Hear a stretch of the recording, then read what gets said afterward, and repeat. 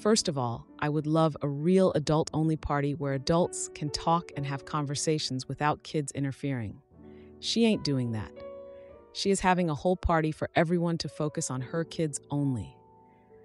I need to know how to address this with her. This happened 2 times so far. The first time, we pretty much all assumed that she had to have planned for childcare that must have backed out or something, but since we weren't sure, we didn't ask her. I think everyone felt awkward believing they were paying babysitters for an adult night and then having to have her kids at the dinner table, and them very actively part of the evening needing to be entertained. 2 young kids. Then it happened again. She sent out events for a dinner party in the evening with adults only on the invitation. Then when we got there, she had set up all these kids' games everywhere. She arranged the night around everyone kind of playing with her kids. And I could tell everyone felt awkward because people just wanted to have an adult night talking. But she had promised the kids that everyone would participate in the games they had set up and asked everyone if they wouldn't mind playing with the kids. I know that several people who attended the last event were very bothered by having to do this. People were whispering on the side about how they had to pay a babysitter for the night and would have rathered bring their kid along, and the kids could have just played games together if it's a family event.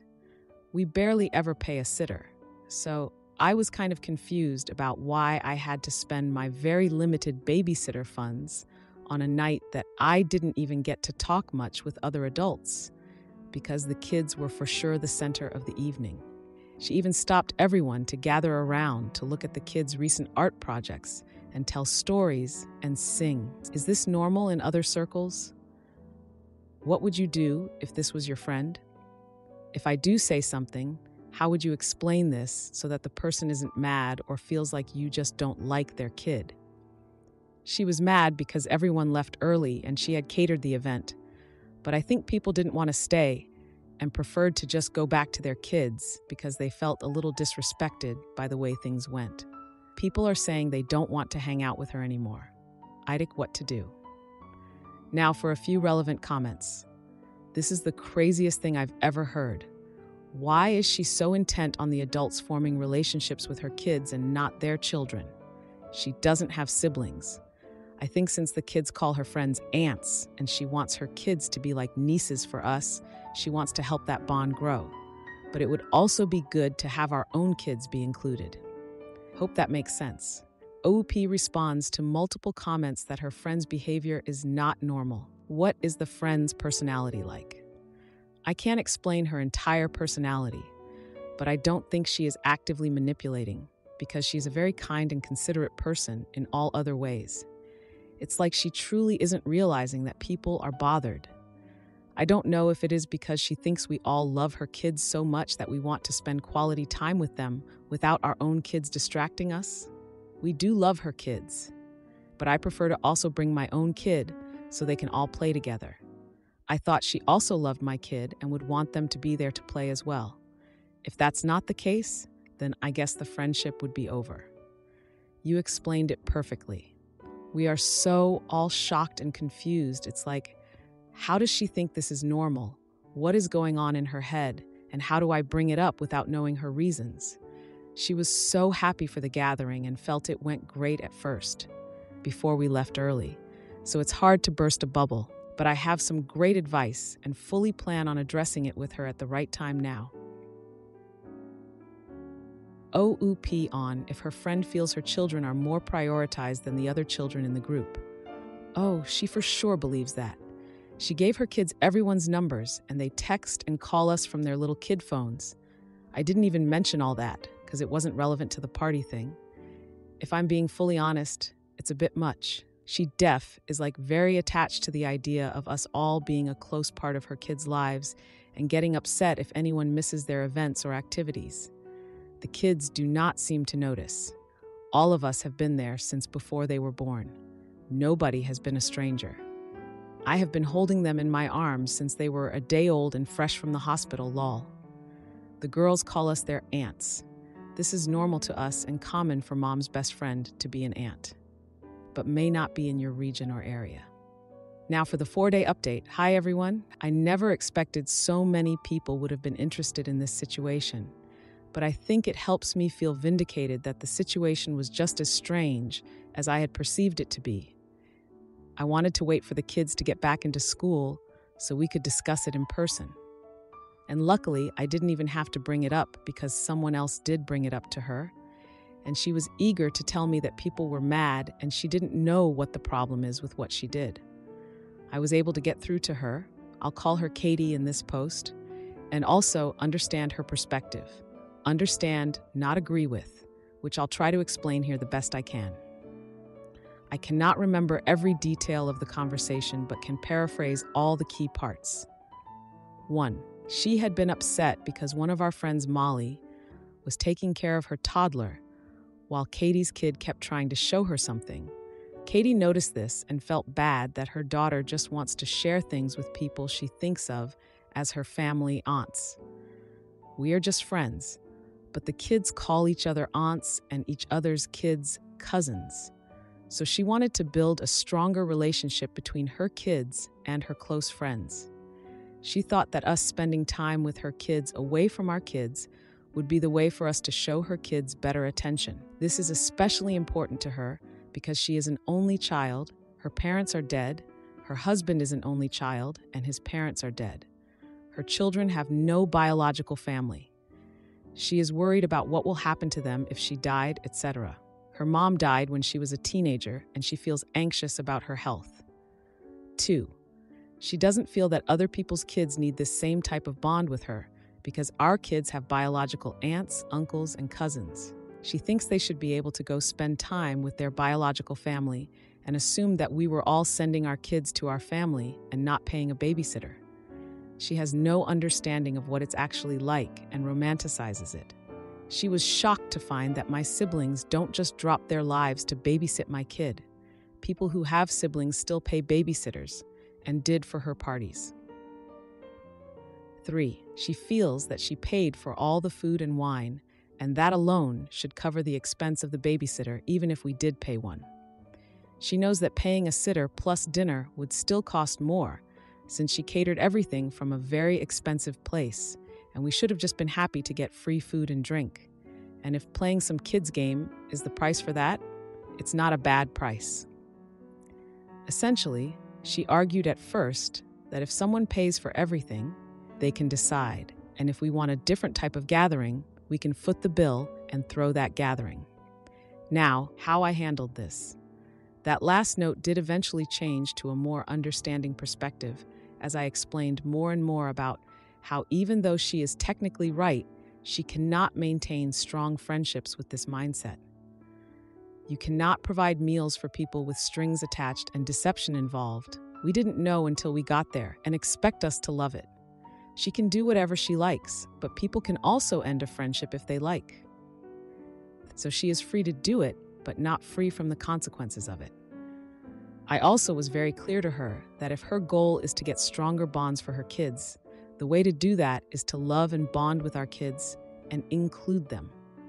That part seemed to be totally unexpected to her. I had to explain that people will be so upset by the fact that she isn't including their kids in kid events, or isn't accepting that a parent needs to take care of their own kid first before focusing on hers, that they won't even want to be part of her family, because that isn't what a family is. My sister doesn't expect me to leave my kid behind and be only with my nephews.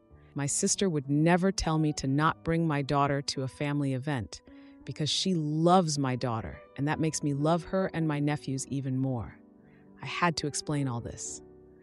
Lastly, she is rich and did grow up rich, and as the only child, she admits that she struggles to see things from other perspectives or to consider others' feelings, and she has to make a conscious attempt to really see outside of her own wants and needs. She said she even talks about this in therapy, and that's why she goes out of her way to do nice things for us, because that's her way of trying to actively be a generous and caring person. She did cry as expected, especially when she was talking about her kids not having any family and her mom and dad dying. And I'm very glad I did not mention it at the parties, like everyone suggested, because I would have never wanted her to do that in front of people. It goes deep, and she needs therapy to continue working on it. Overall, she did come around to the realization that she needs to alter her way of thinking about it and do things differently if she wants to achieve what she claims. She continued to reiterate how much her kids love me and how much she does love my kid too. She said she wants to do things the right way. She just is frustrated because what makes sense to her doesn't make sense to other people. But she accepts that it's her who will need to fix her way of thinking. A lot of crying and some arguing, but overall, it does appear that we are still friends. We hugged, and she said she is going to do something nice for everyone and their kids. If anyone still has questions about specific things said, I can try to answer in comments. Appreciate everyone's help. I felt much better going into it, knowing that I was not wrong for standing my ground on this. Now for a few important comments. When asked about having conversations with her friend about being out of touch with different perspectives for social and mental growths, OUP said, "It seemed genuine to me, and it is not the first time that she has been so out of touch. It's vastly different from how I was raised with 4 siblings in a poor home. I have to stop to consider what her mind is like, and she needs to stop and consider how different her perspective is. I can't fathom being so selfish because I didn't even get my own birthday party growing up. My sister's birthday was close to mine, so we shared a party. Lol.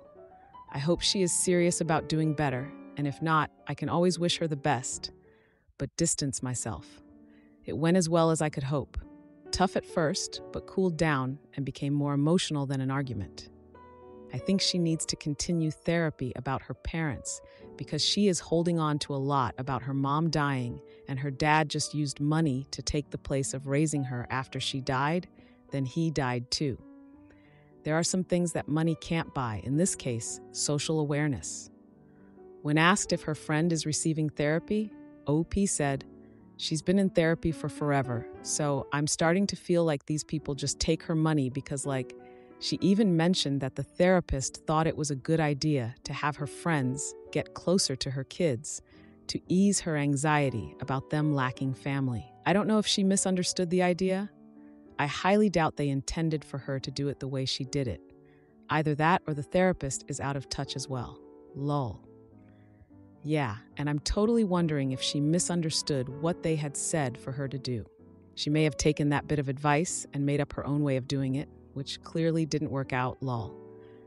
When asked if OP feels like her friend has been clueless on how things should be when socializing with other people, OP said, "If you understood more of her life, it would maybe make more sense.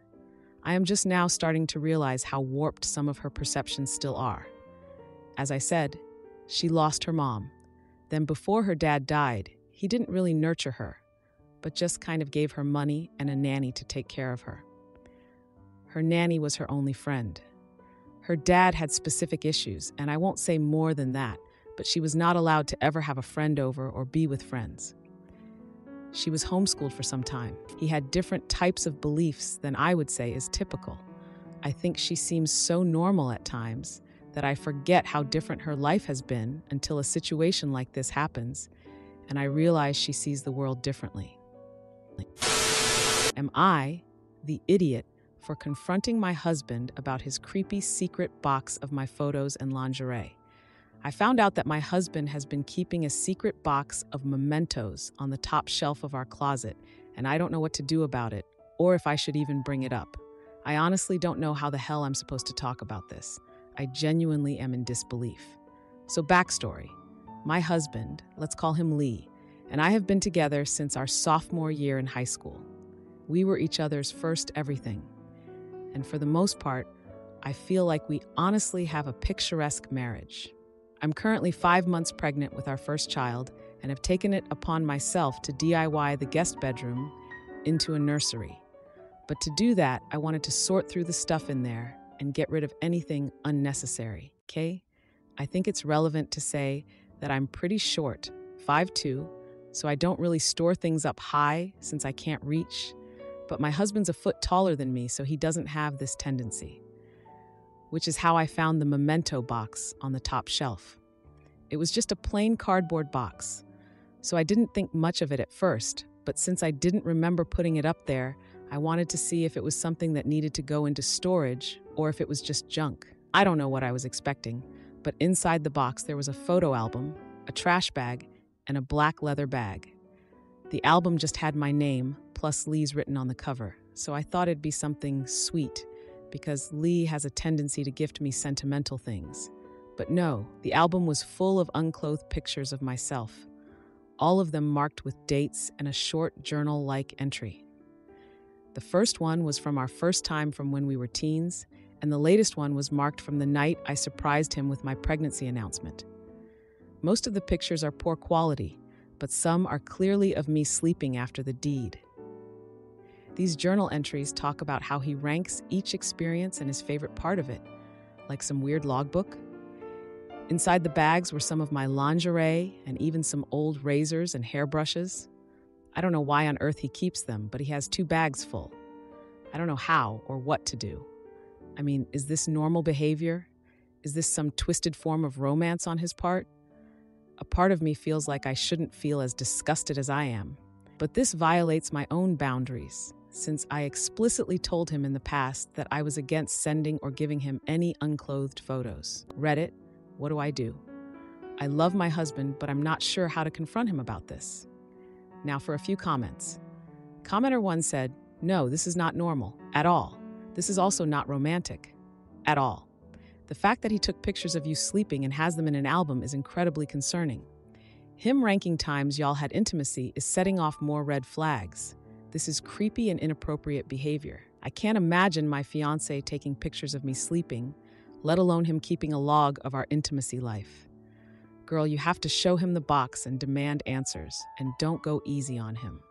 None of this is okay or normal, and you should really be concerned as to why he thinks any of that is okay." Another commenter said, "Taking creepy pictures of you as you sleep naked and having naked photos of you as a minor in general, and then rating every intimacy experience with you is not normal at all. The lingerie too, and the razors and hairbrushes make it even creepier. This is creepy, obsessed stalker shoot." Then another commenter said, "What in the Joe Goldberg?" Now for the 5-month update. So I'm not sure if anyone cares, and while I didn't reply to any of the comments, I did end up talking with my husband about this just a few days ago. I'm not gonna lie, I wanted to just act like I didn't see anything and go on with my happy life. But after giving birth to my baby girl about a month and a half ago, I guess the stress and everything added up, and I let it slip in an argument. I don't remember all that was said, but I was exhausted, and my husband, while he's been super helpful and took over the household chores for me and helps out with baby girl, had just been getting on my nerves. I sort of exploded on him in a way I'm not proud of. Worst of all, he wasn't even doing anything. All he had been doing was reminiscing about how I used to make a Sims family of us when I was in uni, and how creepy it was. He said it endearingly. I don't really know why I got so mad, but I basically said something along the lines of how he's the creepy one because he has a secret stash of stuff hidden from me. I felt really bad because he got all pale and went quiet, and then he sort of said he needed space and went to blow off some steam at the shooting range, which he does a lot when he needs to think, so I didn't question it. He came back home around dinner and said he was ready to talk. I asked him about all of the things I found, especially the photos. I reminded him again that I never agreed to making nudes of any sort, and he apologized and agreed to burn them. Apparently, our history goes back further than even I knew, as he recounted that we actually met before high school. I had no idea, but his mom, who's a divorce attorney, was the very same one my mom used when she separated from her first husband. Not my dad. I called my mom after to confirm, and she told me it was true. But her and my mother-in-law never told me because my mom's divorce was messy and she hates talking about it. Anyways, back to the first meeting thing. My mother-in-law, at the time, often had Lee hang out around her office after school, and it was during one of these days that my mom had to take me with her to speak with mother-in-law in person. Lee was actually the boy that I played with in the waiting room. I can't believe he remembered that because I totally forgot it. So according to him, that first meeting was the day he knew I was special. Lee told me that while he had tried to pass it off as a crush, as he got older, it never really went away, which led him to look into his mom's case files. In my state, attorneys have to keep them for 7 years, and he found my mom on Facebook, then my dad in her friends list, and managed to find my first and last name in order to find my Instagram. He had convinced his parents to let him transfer from his private K-12 school to my public high school, using the excuse that they had a better athletics program, which isn't actually far-fetched, since my high school was one of the best in the state for that. Once he found out where I was going, thanks to my dumb self putting it in my bio, I thought that us meeting was a sheer coincidence, and that we fell in love naturally, a classic sort of high school sweethearts. But no, Lee had orchestrated it all. I took my daughter with me to stay with my mom and stepdad, while Lee agreed to stay home and let me think. I spoke to my mom, as well as mother-in-law and father-in-law. Lee's parents are not happy with him, in all honesty, and mother-in-law is especially mad because of client confidentiality. My mom gave me some good advice, that being that I should reflect on if Lee had displayed any other red flag behaviors. I can honestly say that no, he hadn't. But since I know I'm biased, I asked my friends and those close to me if they noticed anything. So far, everything else about Lee seems to check out. I've never felt endangered by him, even when I told him I needed some distance for a few days. I want to make this marriage work, but is this something that therapy can fix? Another comment from OP. Hi, this is really late for a reply. I'm sorry about that. I wasn't ready to acknowledge it for a long time. Lee told me that he didn't mean anything by it and wanted to just have a keepsake collection of some memorable moments we shared. But he did acknowledge that he knew it was wrong and apologized, and he promised me he'd get rid of the pictures by burning them. OP updated in a comment on a different post. Lee and I have since been going to couples counseling, and he's going to individual therapy. After the whole drama that happened a few months ago, he sort of had a come to Christ moment, where he realized that the way he had been obsessing over the idea of me wasn't the same as a healthy love. We spent a few weeks apart so he could work on himself, and he turned over his devices, passwords, and accounts to me so that I could go through and calm my worries because I was really anxious about the explicit photos. Since then, though, we're back in our house and with our baby girl, and our marriage is back on track and better for it. Am I the idiot for asking my husband to cancel his bro's only trip when I need him most? This situation has caused a lot of tension between my husband and me, and now I'm questioning whether I'm being unreasonable. I, female 30, gave birth to our first child, Olivia, 2 months ago. Being a first-time mom has been both beautiful and overwhelming. My husband, Jake, 32M, was incredibly supportive during the pregnancy and promised that after Olivia was born, he would be there for me every step of the way, especially during those challenging first few months. Before Olivia was born, Jake and his friends had been planning a bros-only trip for this summer, a week-long vacation to a cabin in the mountains for hiking, fishing, and bonding. When the trip was being discussed, I reminded Jake that Olivia would only be a few months old, and we would be deep in the newborn phase. He reassured me that if things got too tough, he would cancel the trip to help me out, and I trusted him. Now that Olivia is here, things have been harder than I anticipated. Between the sleepless nights, breastfeeding struggles, and just trying to adjust to motherhood, I've been feeling overwhelmed. Jake has been helpful, but I can tell he's excited about this trip, which is coming up next month. Last week, I asked Jake if he could consider canceling the trip, reminding him of his promise. I told him that I'm struggling and that having him gone for a whole week would be really tough on me. He seemed surprised and a bit hurt that I was asking him to cancel. He said he's been looking forward to this trip for months and that he needs a break too. He also pointed out that his parents live nearby and could help if I needed support while he was away. I understand that Jake needs a break and wants to spend time with his friends, but I can't help feeling like this is a time when I really need him by my side. I tried to explain that while I appreciate his parents' help, It's not the same as having him here. Jake said that I'm being unfair by asking him to cancel the trip after all the planning that went into it, and that I need to trust him to make sure I'm supported even if he's not physically there. Now, we're at a bit of a standoff. Some of my friends think I should let him go, saying that it's important for him to have some time away, especially after all the stress of becoming a new dad. But others agree that it's too soon for him to take off for a week, and that he should prioritize being home with me and Olivia. So am I the jerk for asking my husband to cancel his bros-only trip to help me with our newborn after he promised he would? Now for some top comments. First commenter, you were uncomfortable for 9 months. You went through labor. You are now breastfeeding. What does he need a break from? He was a jerk when he even planned this trip. He was a bigger jerk when he lied about canceling. And he's the giant, gaping, insanely awful jerk now that he thinks it's unreasonable for you not to want him to be gone for an entire week when you're already overwhelmed. It doesn't seem like you'd want his parents to stay for that week while he's gone. This made me furious. I hope this is his only misstep, though I doubt it. Not the jerk.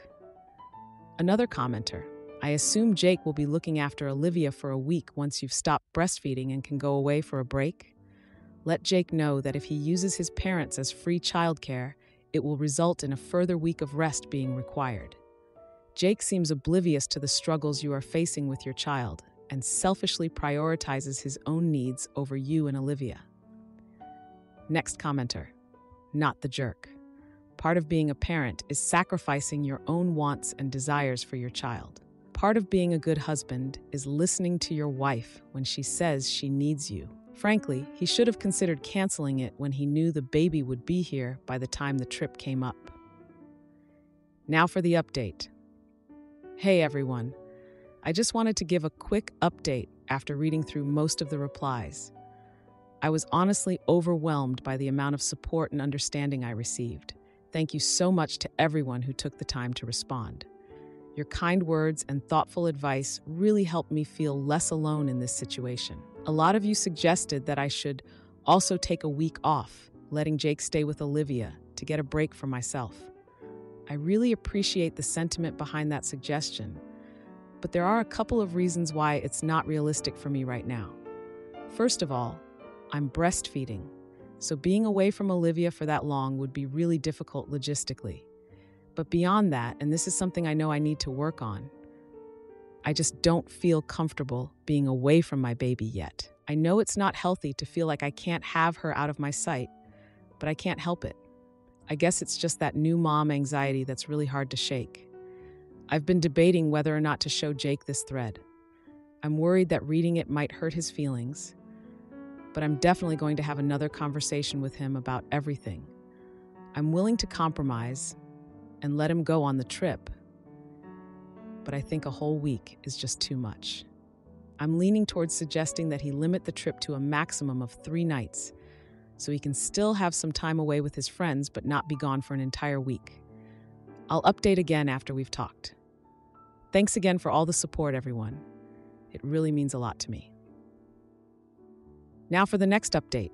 Hey everyone, I just wanted to share another update after having a very long and emotional talk with Jake. I won't get into every detail of our conversation, but I'll touch on the most important points. After putting Olivia to bed, I went straight to bed myself, feeling utterly exhausted. Jake was already asleep, but for some reason, the weight of everything just hit me all at once, and I started crying uncontrollably. My sobbing woke Jake up, and he immediately asked me what was wrong. I told him that I was just tired, but then I opened up about how anxious I'd been feeling about his trip and being left alone with Olivia. I admitted something I've been reluctant to say out loud, that Jake hasn't been as involved as I thought he would be.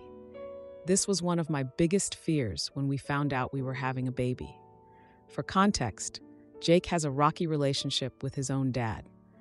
I won't go into detail about why his dad isn't the best, but his mom remarried when Jake was in middle school, and his dad wasn't very present in his life.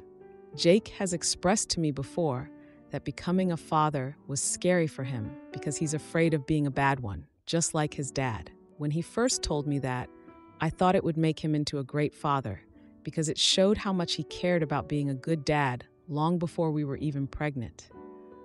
When I vented to him about all of this, at first, he tried to defend himself. He admitted that he's been freaking out about having a baby for so long and just didn't want to tell me. He said he didn't want to stress me out while I was pregnant because he knows how much I've always wanted to be a mother. Hearing him say that made me feel guilty, like I hadn't seen how much he's been struggling internally. I had tried to convince him that he was going to be a great dad when we had this conversation long ago, and now it all felt more complicated. I thought to myself, this can't go on much longer. I realized that if he was going to keep pulling away like this, I didn't know if I could handle it. So I asked him, is this what our life is going to look like from now on? Me with Olivia and you away? Because if it is, Jake, then I don't think I can continue on like this.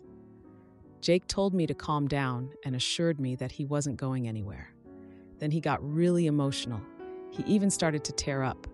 He said he didn't want to turn into his dad, and that he hadn't realized that going on this trip could be a preliminary step toward becoming the absentee father he feared he might be.